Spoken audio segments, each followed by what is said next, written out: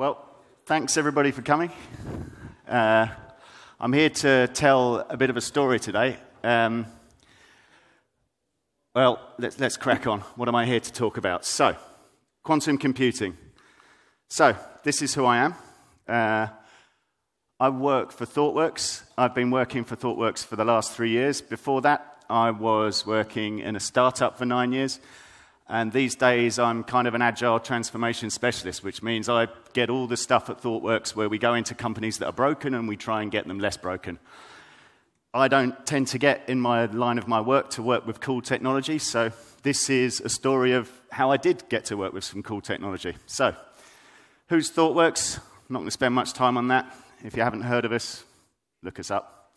There's loads of books written by ThoughtWorks people. I have to put these slides on the board. As you can see, there's nothing about quantum computing yet.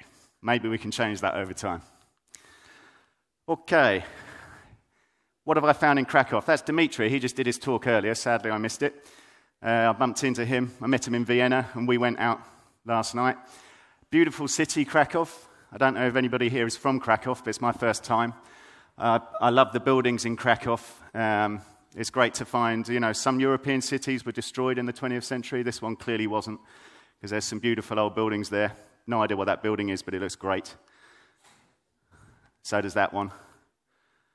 And then, obviously, we had some dinner. The square, big square, looks fantastic.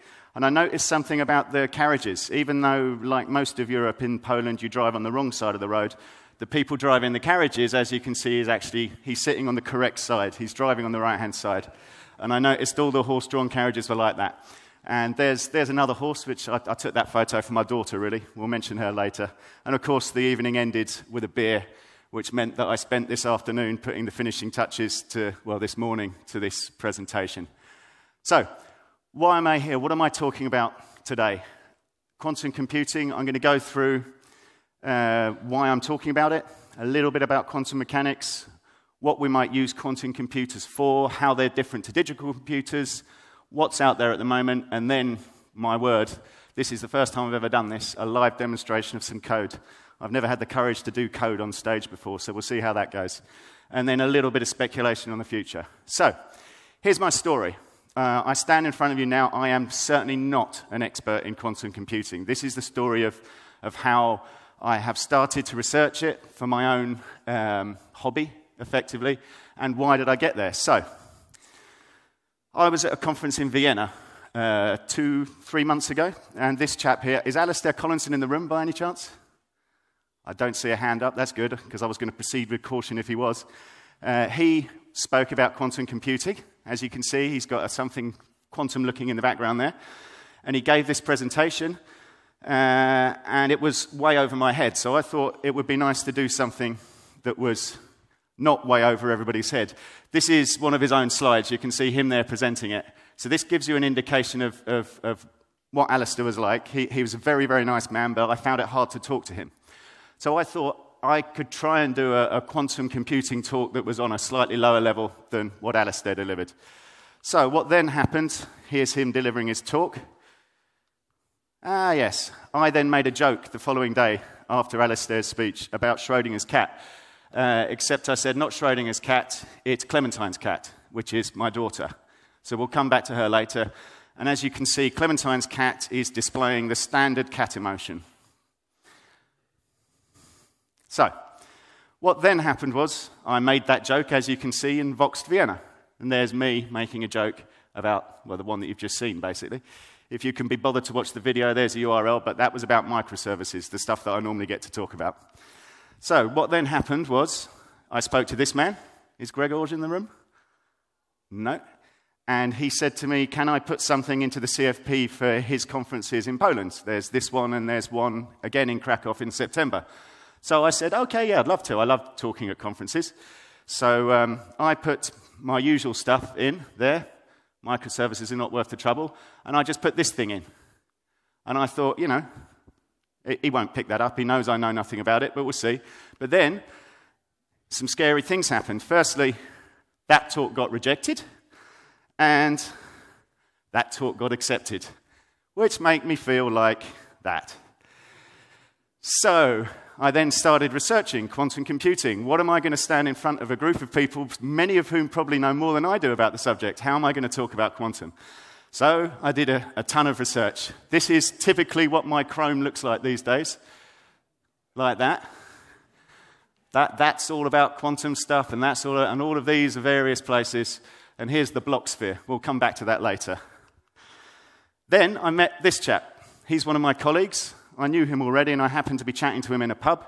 And he said to me, oh, I'm interested in quantum. Should we pair on this? There's a ThoughtWorks conference, an internal thing happening this Saturday. So Duncan and I said, that would be great. You can give me some help. There's one thing you need to know about Duncan, which is this. So, Duncan knows way more than me about quantum, and we've been pairing on a presentation similar to this to give to the ThoughtWorks people internally. And without Duncan's help, I wouldn't have been able to do this. So I'm putting him on there, because he's been fantastic. So we also started going to some meetups. This woman, and sadly I can't remember her name, and I didn't write it in the speaker's notes, which I can't see anyway because I've got the wrong thing on this screen. Oh, well, never mind. I don't need the speaker's notes. She's from Microsoft. She's got a PhD in quantum physics, and she was talking to us about... I've got my notes back. Tremendous. But then I've got to do something with the clicker to make sure it works. She was talking to us about what Microsoft's doing in the quantum space. I went to a conference last week in France, Web Today, in Nantes, which was fantastic. Did anybody here go there? I can thoroughly recommend it. Thoroughly recommend it. I had the time of my life there. I saw this very interesting talk about quantum. This chap is a researcher of some... Unfortunately, when I saw this talk, I had the translation from French, but it kept breaking, so I got rid of it in the end. And then as I was doing all this research, I started to get inspired. And one thing that came up again and again and again is that quantum physics is encoded in nature. And this is why we should be interested in it. Apart from anything that this is a beautiful picture, I think. But so what does that mean? Well, it means a lot of things. Something that I was going to talk about briefly is this convergent effort. Oh, I pressed the wrong button. My apologies. I'm going to ruin my own jokes as well. There you go. I was going to talk about convergent evolution, but then I had a quick word with Duncan this morning, and Duncan basically said that. So every time I'm getting slightly out of line and Duncan wants to say, no, Birnie, Duncan might pop up from time to time and tell me to not go down a rabbit hole. So I'm not going to talk about convergent evolution. So let's move on. Quantum mechanics. Wow. So I started off thinking I need to understand the basics of quantum mechanics in order to understand quantum computers. Now, I think that is still true. So what did I do? I took the talk that I'd seen in Vienna. I watched it again. I watched a lot of videos. And then what I realized was, after a while, that this subject was really difficult. What I found was, and I equate this to when I started to learn closure. Every time you learn something new, you try and relate that new thing onto experiences that you already have. And the temptation with quantum mechanics is people often come up with things and try to explain it in terms that they know that everybody's going to understand. But in terms of the physical world, what we as human beings understand is what we can see. We see things that have mass bouncing off one another. We know that particles exist. We instinctively can grasp how they behave. That's not the case with quantum. And there's lots of things called quantum interpretations. The Copenhagen interpretation is probably the most well-known, which is where Schrodinger's cat comes from. But from what I've read about Schrodinger's cat, Schrodinger devised Schrodinger's cat as a way of mocking the interpretation, as a way of proving its absurdity. There's also something called the many worlds interpretation, which just blows your mind. So what I thought after a while was I wondered if it was even worth trying to relate quantum to my current understanding. So as the picture says, a bad analogy is like a leaky screwdriver. That's a joke that works quite well in English, but I'm guessing that not many people in this room speak English as a first language. But essentially, a bad analogy will confuse you further, and I suspect that's what's going on. So I kind of gave up. So there's some universal truths that I've been adding to. The first one, I've known this for decades, is Any country that has the word democratic in its official name is not democratic. They're such as, if we remember the old German Democratic Republic, yeah, good one. Who are they kidding? Another universal truth, this is one that I've come to realize since I've worked for ThoughtWorks, is any organization where the CTO says to you, yeah, we're doing Agile, yeah, they're not. They just so aren't. And something that I've learnt in the last few weeks of my research is this third thing, which is any individual you meet who claims they understand quantum mechanics does not understand quantum mechanics. And actually, Olivier, the French chap in the earlier slide, he said this himself when I was chatting to him. Maybe it's true, maybe it's not, but whoa, there goes Duncan.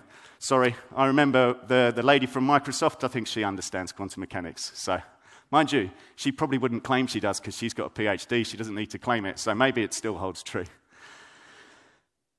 So, what did I do when it came to quantum mechanics and understanding it deeply? I just made a meme. This is, oh God, what's his name? Exhibit. Again, this might be an English cultural thing. They're supposed to be recursive memes. So the only way I thought I could learn about quantum computing was by using quantum computers. So that's what I did, and we'll come back to that later. So how do quantum computers work? I shall endeavor to give you my best understanding of the space. I'm guessing everybody in this room knows what a bit in a classical computer is. I found this picture on the interweb, and look, it moves. If you look at it long enough, it changes color. That, I believe, is called a flip-flop, and that's holding state. In one position, it lets current through one way, in another position, it lets through another way. So it's a bi-state system. It can be a 0 or a 1. It doesn't need to be 0 or 1, but we usually say it's 0 or 1. From what I've read, modern computers have distinct tiny voltages in transistors. Don't understand the exact electronics of it. Then you have logic gates. Effectively, a logic gate takes one or more inputs as a 0 or 1, and it outputs a 0 or 1 on the other side.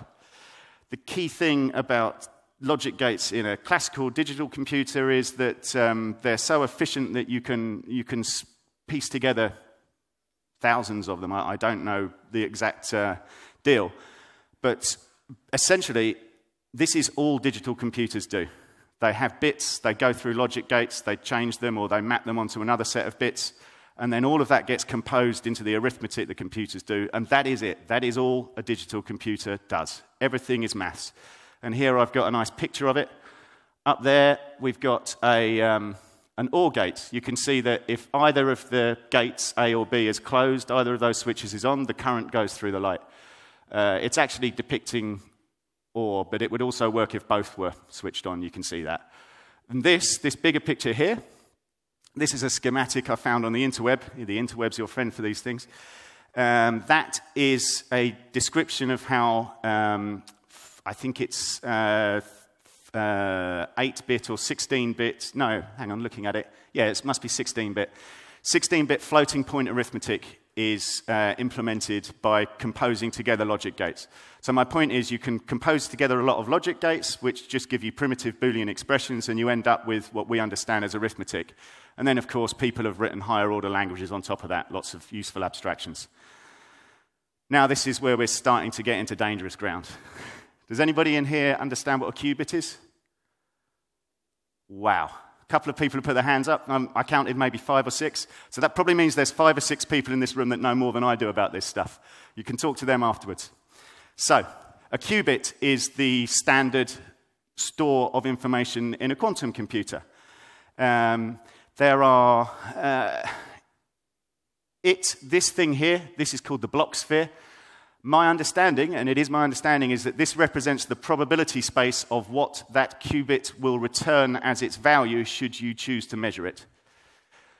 Now, the key point about a qubit is that it encodes that probability space, so it effectively can hold more than one value. It has something called superposition, which means it can have more than one value. But as soon as you observe the value, as soon as you measure the value of a qubit, something called state collapsing happens. The state collapses into that single value, and that qubit is no longer any good for any further computation, which of course places quite a limitation on the way that quantum computers can work.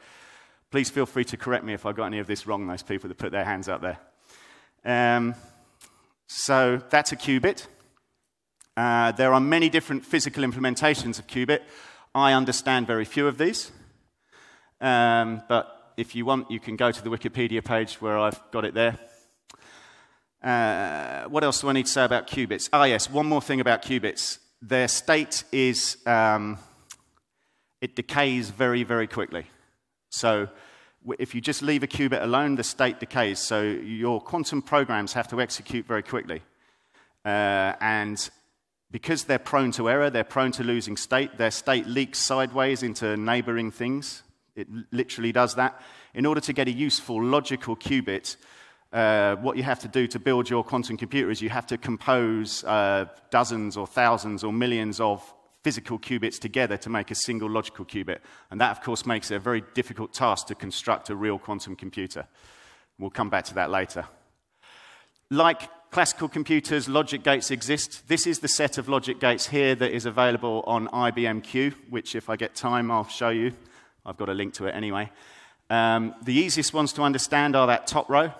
The ID gate does nothing, as you'd expect. The X, Y, and Z gates rotate the state of the qubit through 180 degrees in the block sphere.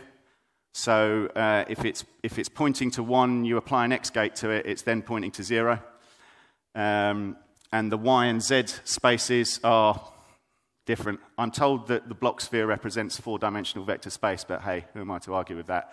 The Hadamard gate is the only other one that I barely understand, which is what the Hadamard gate does is it imposes a superposition of state on your qubit so that it's holding both the 0 and a 1 with equal probability.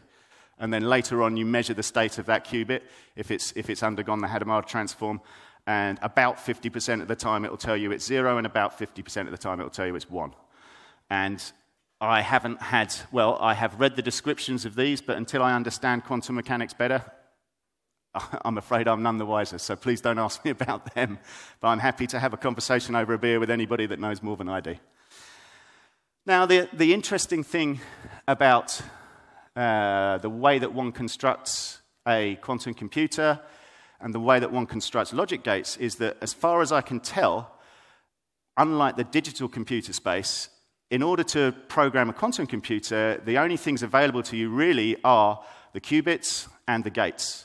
There are no higher order functions. There is no functional composition thus far, or at least there are some libraries, but there is no quantum programming language that can define some kind of quantum arithmetic. I don't know if that's because people haven't done the work yet, or if it doesn't make sense. And this is something that I'm going to start examining with some of my colleagues, and we'll see later when I give you a demonstration that it's hard because of that. Yeah, you have to get these concepts in order to get anything useful out of your quantum computer, which is something I didn't expect and made all the research a lot more difficult than I expected it to be. And one final thing to understand about logic gates. The logic gates in a quantum computer, when you pass your qubit through a logic gate, or your qubits in the case of some of the transforms, they lose fidelity. In the same way that doing nothing to them decays the state, so does going through the logic gates. So those two things together mean that your quantum program is limited in its breadth and its depth. It's limited in its breadth by the number of qubits you've got available, and it's limited in its depth because every time you go through a logic gate, you lose a bit of fidelity. So obviously, you're limited by the number of operations that you can perform. We'll get around a bit to why those physical limitations exist. Now, this was part of the talk I saw at Microsoft. This was, I don't understand the physics, but they're working with something called the Majorana fermion. Majorana was an Italian physicist in the early 20th century who theorized about a particle. In much the same as the Higgs boson, the Majorana fermion was something that he theorized about, and it was only observed in a lab like 100 years later or something. And what Microsoft are doing is they believe that by exploiting these Majorana fermions, they can create a more stable qubit. And if you get a more stable qubit, it will retain its fidelity better, and it will get you closer to an actual real commercial proposition for quantum computers. It was a fascinating talk. If you can find a video of it, I recommend it. And this is one of her slides again. You probably can't read that, but this is a picture of some Microsoft chap. And these topological qubits deliver 3 to 4 orders of magnitude better fidelity, according to the writing in the middle of the slide there. So this is their point. This is Microsoft's bet. If they can be the first to market with a usable commercial quantum computer because of this technology. So, what does that mean for the differences between classical and quantum? We're back to our friend in France here. Quantum circuits, because of the way that the qubits can have more than one value at the same time, and because of the way that effectively they model a probability space rather than a definite 1 or 0, you can process a lot more information in a high degree of parallelism in a theoretical quantum computer. And it can make problems that cannot be classically solved in reasonable time. We've all heard, I'm sure, stats on the fact that it will take longer than the lifetime of the universe to break RSA encryption or whatever. It's thought that fairly soon quantum computers will be in a position to break RSA, to factorize 1024-bit primes within usable time. However, here's the drawbacks. You cannot meaningfully persist the state of a quantum program. And the reason is, in order to persist state, you would have to read state. If you read the state, you have squashed the state of all your bits, all of your qubits, down to a single value. You've lost all the quantum information.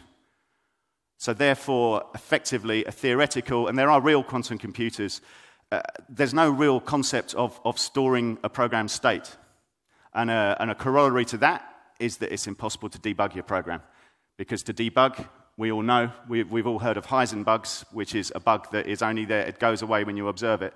Well, there's another level of that in quantum computing, which is you can't debug. At the moment, the physical limitations of the hardware limit the breadth and depth of programs. Every time I've gone to a talk on quantum, there's been a slide on supercooling. I don't quite understand why, but to get qubits to work, they have to be supercooled. And every time I've heard this, they quote the figure in 0.something Kelvin. And apparently, supercomputers, the IBM Q computer is colder than outer space. Who knew? And that's a physical limitation. And also, you have to connect a real classical computer to your quantum computer in order to get the quantum computer to do anything. And one of the problems of that is that the classical computer can't be operating at absolute zero, because it needs to pass current through it. So the interface between the classical computer and the quantum computer is a source of error, because that risks leaking heat in and therefore leaking information out of your qubits. And then finally, like I've already said, I think quantum computers are hard to program, because I just think we're not well designed as human beings to understand what's going on. But I'm happy to prove wrong on that. Maybe I'm just a rubbish programmer. We'll see. So, what now? What is going on? What is there out there now? And as I've said a couple of times, there are some real quantum computers in existence. This is, I'm sure everybody's familiar with Dilbert. There's a bit of a quantum joke in there. But also, I think at times in the last few weeks, I've felt a bit like this. I've felt like I've been under the microscope saying, how's your presentation on quantum coming along? Yet the presentation exists in a simultaneous state of being complete and not complete. And then Gregorge, as it is, or the people at ThoughtWorks are saying, can I observe it? Can I look at it? And the answer is, well, actually, the answer isn't, that's a tricky question. The answer is, well, no, because it doesn't exist. So happily, it does now exist, and I hope it works okay. There is something called the IBM Q Experience. I will show you this website if I get time later. You can log on to it. There's the URL. You can set up an account. It took me moments to set up an account. And there are 2 publicly available real quantum computers. Every time I've gone on, one of them's been offline. I don't know why that is. Presumably they do ongoing maintenance. Who knows? Maybe they have to put spacesuits on to go and clean it or something. I really don't know. The interesting thing about these is they're 5 qubits. And that picture actually it means something. Some of the gates, some of the logic gates require 2 qubits. And the reason why they require 2 qubits is because they get linked together. I don't know if anybody's heard of, oh God, I can't remember the phrase now. Thank you, quantum entanglement. So those gates that I don't understand do that. And the reason why the picture is drawn like that with the lines between the qubits is you can only apparently use qubits that are joined together in gates that require 2 qubits. So the topology of the qubits, the physical arrangement of the qubits actually means something. And you can run real programs on this IBM Q Experience. I've seen it done, and I've sort of done it myself, but normally mine come back with results that just mean nothing to me. And it also has a quantum simulator. More about quantum simulators later. That's what IBM Q Experience looks like. On this slide, I was going to go to the link and show you, but maybe I'll do that later. Microsoft has a thing called Q Sharp, Quantum Development Kit for Visual Studio. This is what I'll be doing a demo on shortly. It's cool. You can program a quantum computer, and you can execute your quantum code. You can't execute that code against a real quantum computer yet, but what they have is a .NET simulator, which I'll show you, which is cool. And that's how I've been writing code. Also, let's go back to here on this slide. For those that don't want to use Microsoft stuff, did I mention it on this slide? I can't remember, but somewhere on this page, somewhere on this website here, there is a link to, it might be up there on GitHub, there is a link to a Python development kit, which is what my colleague's been using because he doesn't like Microsoft stuff. So Duncan's been using the Python development kit to do his quantum work. And there, obviously, as always, the internet is your friend. There are various people that have done programs in Python and .NET. All of the big players, Google, Microsoft, Intel, AWS, they are all in the race to be the first to get quantum computers to market. This article was written way back in 2010. To be honest, I didn't find much on the AWS site about what they're doing with quantum now, so I don't know whether they've thought it's not a bet. This article I read, as you can see, March the 5th this was published, and it's saying that this phrase crops up a lot, quantum supremacy. Google's moving forward. It's got a 72-qubit computer. So apparently they've got quantum supremacy. Oh, there's Duncan again. Why is Duncan there? The reason why Duncan is there is because if you make a claim of the number of qubits in your system, that doesn't really describe the system. You have to also tell us the fidelity of those qubits and the error rate. So for Google to have a 72-qubit machine, well, bully for you. But if it's got a really high error rate and the qubits fidelity is low, then it's rubbish. So this whole quantum supremacy thing is a bit fake. It's a bit pie in the sky. Here's our French friend again with a slide talking about who's investing money in quantum, and there's some big numbers on there. But I didn't trust that, basically because I couldn't quite read it. So I found the original, which is here, and apparently this is in 2015. The world invested €1.5 billion, apparently, in quantum. But I also read recently that Intel was spending $50 million a year on quantum. So there's a lot of money being spent, and these numbers are 3 years old. And obviously, as with everything, as the technology gets better, I'm sure more and more will be invested in it. And I think a lot of that is government spending on this slide. And I would imagine there is a shit ton of secret government spending going on in this space as well. And this was an announcement that I read in an online magazine, which was saying that AWS are close to putting something in the cloud. Don't know how true that is. So, what's the commercial proposition? What's the likelihoods? I don't think we're ever going to see quantum computers in the home. There's just too many physical barriers to that. You can't have a cryogenic system in your front room. Apart from anything else, it'd be quite dangerous to go near, I'm sure. And you would need a hugely powerful normal computer to control that quantum computer anyway. But, you know, never say never. IBM in the 1950s said that computers were just purely a business thing, so who am I to say what could be the case in 50, 100 years' time? There is no reliable, scalable qubit technology yet. It's just too expensive. These computers, the IBM Q, the Microsoft thing, they're just too expensive to be a commercial proposition. But as I say, all the big players are working on it. And what we think it will become is some kind of specialist resource, in the same way that when GPUs became a thing back in the 90s, I think, were a specialist way of processing graphical data. This is going to be a specialist resource in the cloud that people will use for problems that are suited to quantum.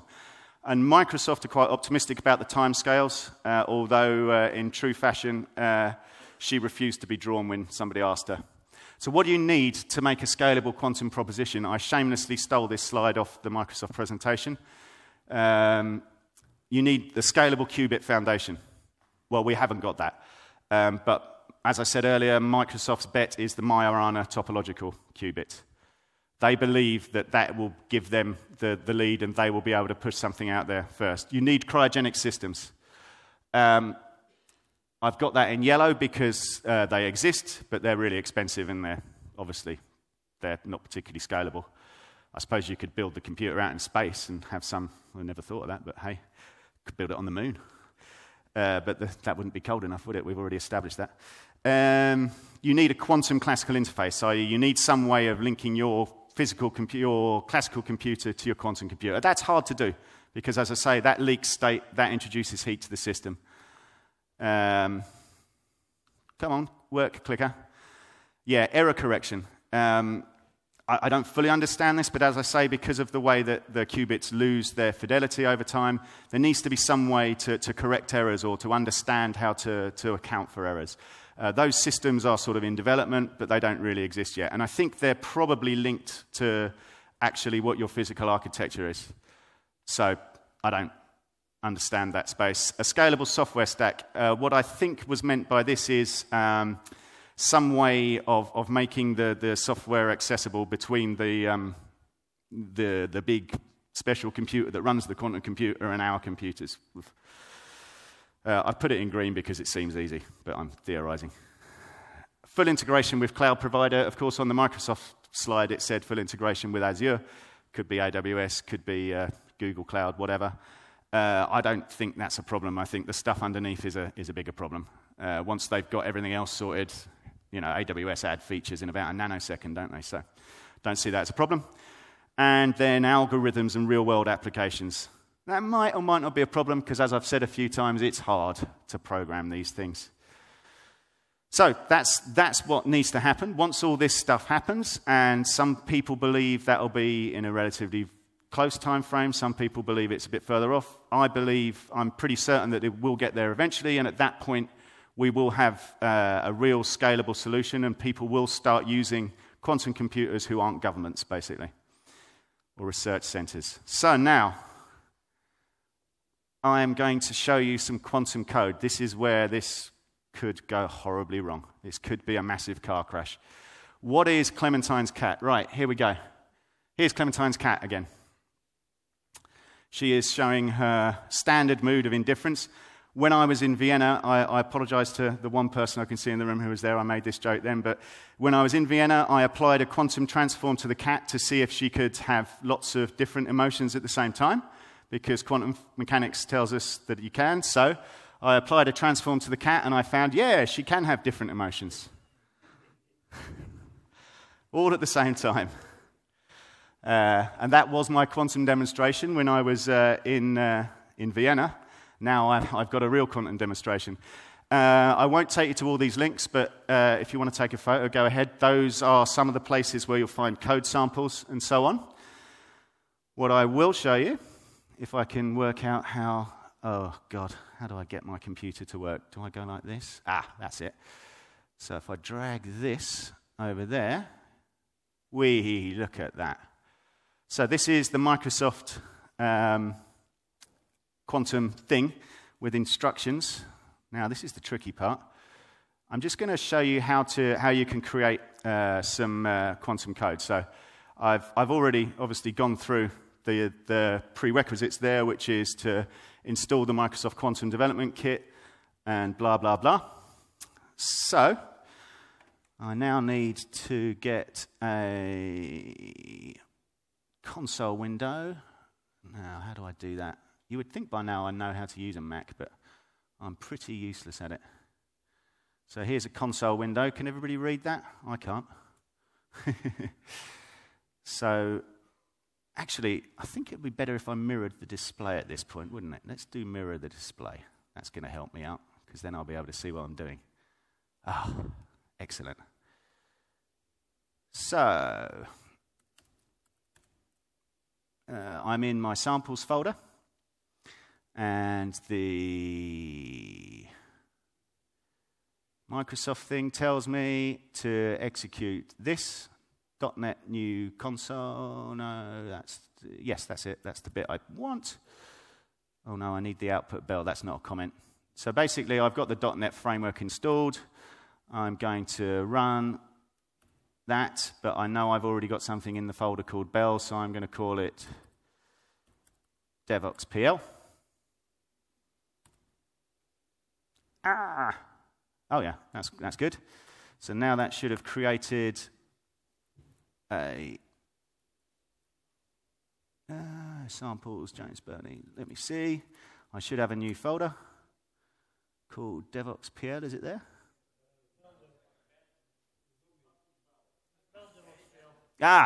Thank you. That's why I couldn't find it. There you go. Everybody's eyes are better than mine. This is what happens when you get to my age. So with the magic of MS Code, if I do that, that should load my code editor with the code in it. Wow. So there are two parts to a quantum program. I need to do this business, don't I? There's one thing to learn that I learned about this is that the tool set is a little bit incomplete. I don't have a license for Visual Studio, so I have to use the community version, and it's a bit rubbish. Okay, there's two things. There is a quantum part of the program, which you can see there, and there is a classical part of the program, which is written in C#. So the quantum program is written in Q#, the real program is written in C#, and if we go through the steps, what time is it? 12, okay. We should find, oh God, what did I do? I didn't mean to do that. How did that happen? Gosh. Panic stations. Back to there. How do I get back to that? Code.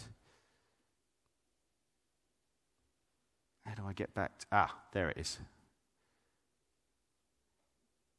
Mirror displays. Thank you. Mirror displays. Writing code. Here we go. This is what I was looking for. And this helpfully tells us, by the way, if you work through this example, you'll find it doesn't compile because one of the that namespace there where it says namespace quantum.bell is not the same as the namespace in the C# program, so it doesn't compile, and it took me absolutely ages to discover that. So I'm just going to go to the bit where it tells me, yeah, there you go. So I'm going to grab this and put it into here. All that, this is your quantum program, and all it's saying is get me a qubit and measure its value, whatever that value is. So it's observing it. That's the first line. Let current equal MQ1. M stands for measure. It's saying if desired is different from current, then apply the X transform to it. So it's going to flip it from 0 to 1 or from 1 back to 0. It's a really simple program, this example. And then we need another operation, which is going to call set, basically. So what this does is, hang on. You can see I'm an expert in this, can't you? Let's make that a bit bigger so everybody can see it. So this Bell test thing, it basically, you tell it how many times to do it, and you tell it what result to set the qubit to initially. And it goes through each qubit. You can see that's a fairly traditional looking for loop. It sets the initial value to what you want to set the initial value. It observes the value, and then it says if it's 1, count the number of 1s, basically. And then what it returns is the number of 1s it found and the number of 0s it's found. And because this is only applying an X transform, that leaves the value of the qubit completely deterministic, because it's not applying a Hadamard transform, it's not applying one of those hard-to-understand transforms. The value is always going to stay 0 or 1. So when you execute this program, it should always give you 1s or 0s. Now, I know for a fact that that's not going to build. So I'm going to go back in true Blue Peter fashion to one that I built earlier. That happened before. Get out of my way, get out of my way. And no, that's Clementine's cat. Where's my other quantum program gone? I'll tell you what, let me open it. So I've done that mirroring screen thing again. Mirror displays. And don't. Oh no, mirror displays is what I want, isn't it? Right. So if I go back to this folder, all these samples. By the way, these samples are downloadable from that Microsoft page. I haven't had time to go through all of them. I'm going to load this one called measurement. This was one I was playing with yesterday. There are various things that go on in this which measure. As you can see, I was using it earlier. How do you execute a quantum program? So let's go through the pieces of this quickly. So this bit here, the C# program, as I say, this is the thing that actually runs your quantum code. As you can see, it creates a simulator there. And then the simulator gets passed to the run method of the quantum code, of the quantum program. And then what the quantum program returns is a tuple of results, however many you want it to be. And those results are always, as far as I can tell, of the type simulation core.result, which is basically an enum that has 1 or 0 in it. So that's all you get out of your quantum program. You get a tuple of zeros and ones.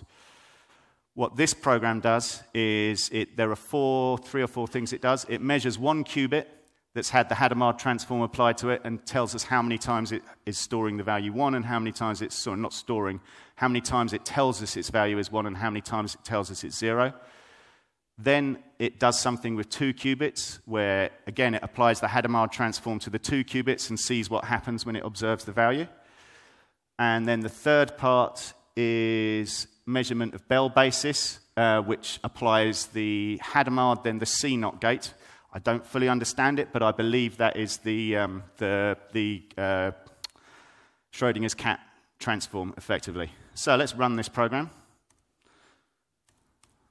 I'm going to start again.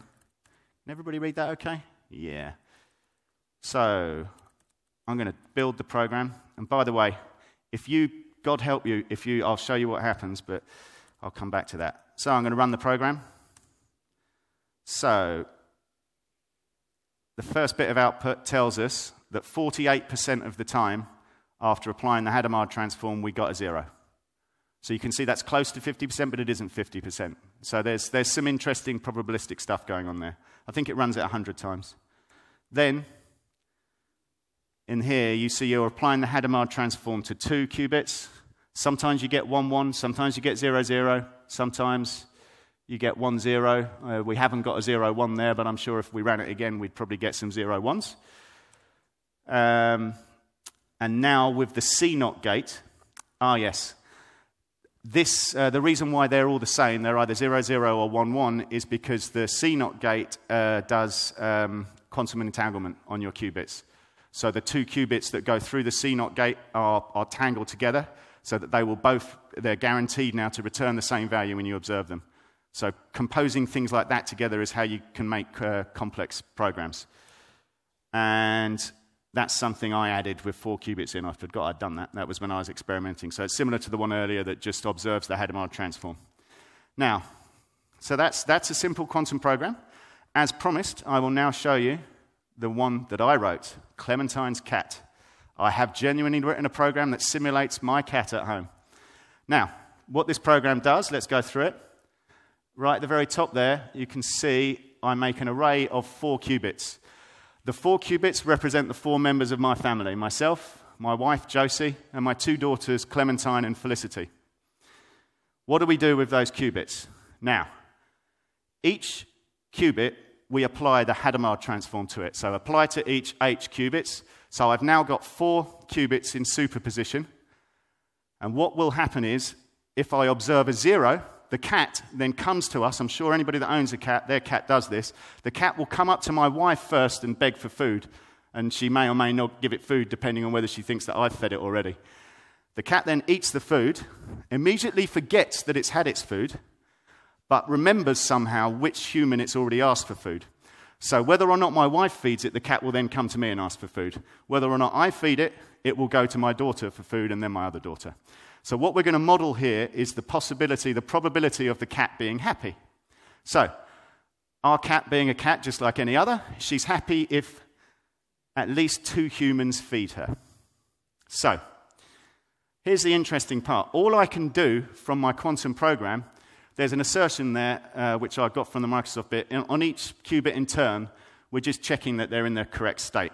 To be honest, it's not really part of the program. It's almost like a debug statement, I guess. And then the result, basically, that M reset Z statement, what that means is measure it and reset the qubit.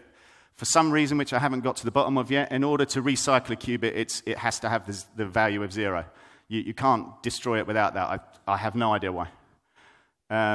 Anyway, and then the result is returned. So what we're getting back is a tuple with 4 values in it. That's all you can get out of your quantum computer. So you then have to go into your C# code and interpret what those results mean.